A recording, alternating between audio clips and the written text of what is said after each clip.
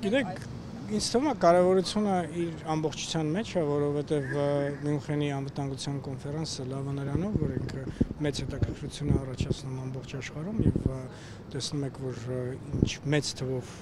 պատվիրակներ կան բոլոր մակարդակներով, իդեպ պատվիրակներ, որոնք հավաքվում են միասին գնահատելու միջազգային օրակարգը,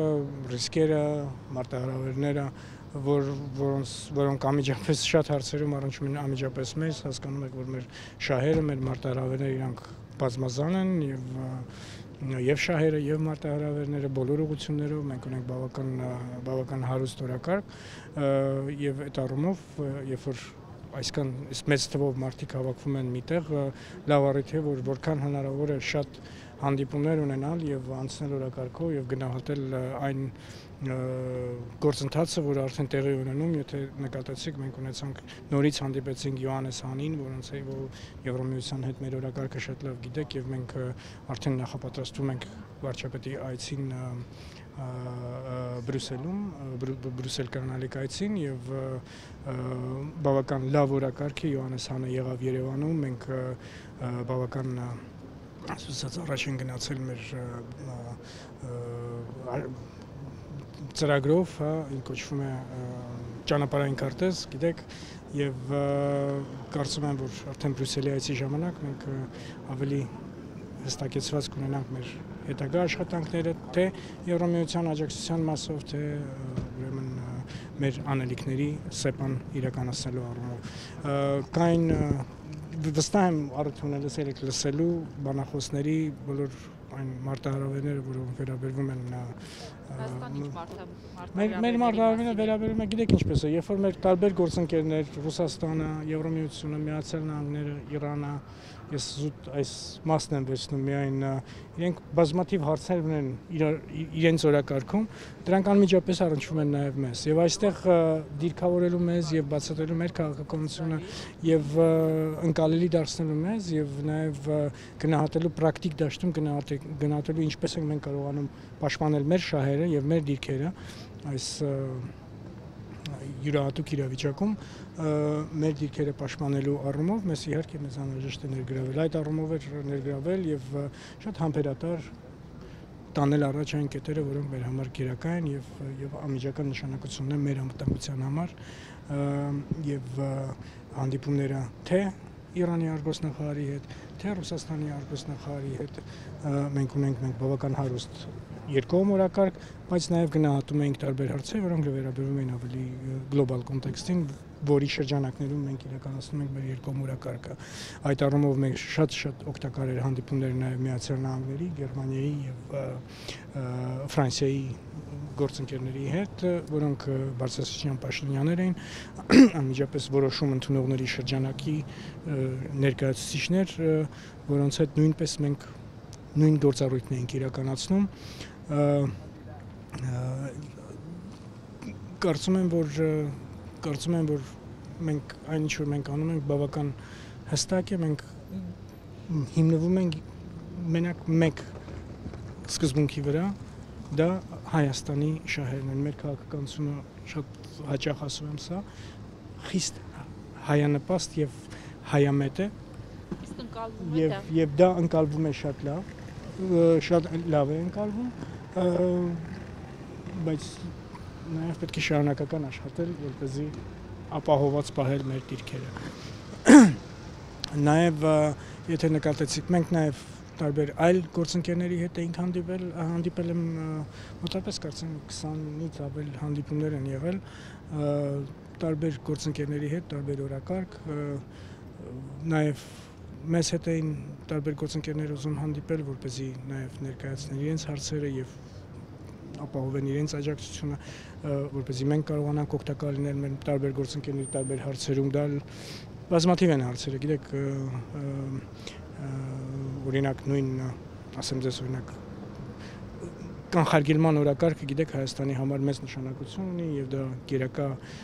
ուղղություններից է մեր արտաքին քաղաքականության մեջ եւ օրինակ եմ բերում, որ ասենք նույն Լիխտենշտեյնի հետ հանդիպումը, Լիխտենշտեյնի արտգործնախարարի հետ հանդիպումը միտված էր հենց դրան, որ ինքը մեր հիմնական գործընկերներից մեկն է, բազմաթիվ երկրների շարքում Լիխտենշտեյնը այն երկրներից է, որը բավական ակտիվ տանում է կանխարգելման օրակարգը միջազգային դաշտում եւ մենք բազմաթիվ ընդհանրություններ ունենք, այսինքն միասնական օրակարգ եւ նպատակներ ունենք եւ նույնպես համեմատվում ենք, թե ինչպես է այս հարցը իր արտահայտությունը գտնում ՄԱԿ-ի շրջանակներում, տարբեր այլ հարթակներում եւ ինչպես ենք մենք ամեն մեկս իր գործն է անում, բայց դա միասնական գործ է։ Շատ լավ հանդիպումներ են նաեւ մեր տարբեր այլ գործընկերների հետ, հիմա ձեզնից հետո ես պետք է հանդիպեմ մեր Ռուանդայի նոր արտգործնախարարին, հանդիպել եմ նաեւ Սուդանի արտգործնախարարին, մենք այնտեղ ունենք հարց, որ մենք փորձում ենք մեզ, այսպես ասած, մեր դիրքերը ուժեղացնել այս ընտրական ընտրաշավի մեջ, որտեղ գիտեք, որ մենք տեխնացու ենք Մարդու իրավունքների խորհրդի եւ հույսով եմ, որ կկարողանանք ապահովել այդ ընտրությունը, մենք մրցակիցներ ունենք եւ փորձում ենք ասած ավելի ուժեղացնել մեր դիրքերը եւ ապահովել, որ կկարողանանք ապահովել ձայները։ Նաև Աֆրիկյան ուղղությամբ գիտեք, որ տարածաշրջան է, որտեղ կա շատ հետաքրքիր եւ կարևոր ներուժ մեր տնտեսական շահերը առաջ տանելու համար եւ այս ուղղությամբ նույնպես մենք ոչ միայն Աֆրիկայի հետ առանձնահատուկ ուշադրություն ենք տալի հիմա, բայց նաեւ մյուս երկրների հետ նույնպես տանելու առաջ մեր տնտեսական զարգացմանը առնչվող հարցերը։ Գիտեք, որ ինովացիան եւ բարձր տեխնոլոգիաները մեր երկրի համար եւ կառավարության ծրագրում դա արտահայտված է շատ հստակ, մեծ տեղ են գրավում, մեծ տեղ նշանակություն ունեն եւ այդ առումով նույնպես մենք բավական ակտիվ տանում ենք առաջ այն, ինչ վերաբերվում է բարձր տեխնոլոգիաների եւ ինովացիաների նորարարության դաշտում մեր կարողություններին եւ մեր համագործակցության ներուժին եւ ստեղծվել են բավական հետաքրքիր պայմանավորվածություններ, որոնք պետք է կյանքի կոչենք եւ տանենք առաջ։ Պարոն նախարար, չէր բացառվում ձեր հանդիպում Մամեդյարովի հետ, ընդհանրապես ինչից էր կախված նման հանդիպումները, հատկապես որ գիտեք ինչպես, ես ձեզ ասեմ, որ եթե մենք չենք ծրագրել առանձին հանդիպում, մենք կարող ենք հանդիպել, դեռևս հարցը չենք ունեցել, միգուցե եթե միջանցքում հանդիպենք, որտեղ մենք խնդիր չունենք արտգործնախարար Մամեդյարովի հետ, մենք շատ հանգիստ կարող ենք միասին ոտի վրա հանդիպել եւ իրար բարևել եւ ասենք եթե ինչ-որ բան ունենք փոխանակելու, բայց առանձնահատուկ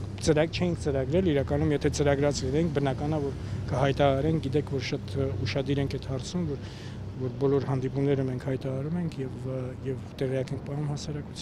հասարակությանը դրա մասին։ Ծրագրված չի եղել, ինչը չի նշանակում, որ խոսելու բան չունենք, ուղղակի աշխատանքը շարունակվում է, իր տրամաբանությունը ունի եւ մենք շուտով կունենանք համանախագահներին, շուտով տարածաշրջանում մեր հիմա նպատակներից մեկը աշխատել այն ուղղությամբ, որքան կարողանանք պատրաստել համապատասխան դաշտ մեր ղեկավարների հանդիպման համար, կշարունակենք աշխատել, բայց չհանդիպելը չի նշանակում, որ ինչ-որ խնդիր կա հանդիպելու, պատճառ չկա, խնդիր չկա հանդիպելու, ուղղակի զուտ նպատակներից ելնելով, գործը եւ իր տրամաբանության մեջ պետք է արվի։ Բայց առաջարկներ եղել են կազմակերպելու համաժողովի կազմակերպիչների կողմից։ Գիտեք ինչպես է, ես ասեմ, մեզ համար էական է մոտեցումը այնպես է, որ մենք անում ենք այն ինչ որ մեզ է պետք, որ ոչ թե կազմակերպիչներին է պետք, ոչ թե որևէ այլ մեկին է պետք, այլ ինչ որ մեզ է պետք։ Եվ դրանով ենք առաջնորդվում եւ նորից եմ կրկնում, որ հատուկ նպատակ չունենք հիմա հանդիպելու, առավել եւս այն կոնտեքստում, որ համանախագահները կլինեն տարածաշրջանում եւ մենք մեր գործը կշարունակենք այնպես, ինչպես ծրագրել ենք։ Դուք վերջին շրջանում, բայց այցից առաջ, Ալիևը հայտարարություն այդ բավական շատ այսօր էլ ուժի տեսանկյունից, այո։ Գիտեք, ես ճիշտ ասած իհարկե մենք նկատել եք երևի, որ մենք մեր դիրքորոշումները շատ հստակ արտահայտում ենք, շարունակական արտահայտություն ունի այդ դիրքորոշումը եւ այդ դիրքորոշման տրամաբանությունը, այո, եւ մենք ասում ենք այն, ինչ որ մենք ասում ենք։ Ինչ վերաբերվում է կոշտությանը եւ եթե այստեղ մենք ամբողջովին քաջալերում ենք նվազեցնել հռետորաբանությունը եւ շարունակելու ենք դա անել, որովհետեւ դա օգտակար չի։ Ինչ վերաբերվում է կարելի է պատասխանել, նորից կրկնել այն, ինչ որ կրկնել ենք։ Վստահ եմ, որ նորից եմ ուզում կրկնեմ, վստահ եմ, որ մեր հասարակության մեջ կա բավարար վստահություն, բավարար վճռականություն, այո, որովհետև մեր համար հասկանում եք, որ սա մարդկանց էգզիստենցիալ անվտանգության խնդիր է։ Եվ կա մեր վճռականությունը հարցականի տակ չի եղել եւ երբեք չի լինելու։ Վճռականությունը հակազդել, այսպես ասենք, մեր այսպես ավելի փափուկ ձևով ասենք, վճռականությունը հակազդել, բայց նպատակը առաջնային խնդիրը, առաջնային գերակա խնդիրը դա խաղաղության ուղղված միտված աշխատանքն է, բայց նորից եմ կրկնում, խաղաղությանը միտված աշխատանքը մեր չի խախտվելու, բայց մեր վճռականությունը հարցականի տակ չի դրվելու։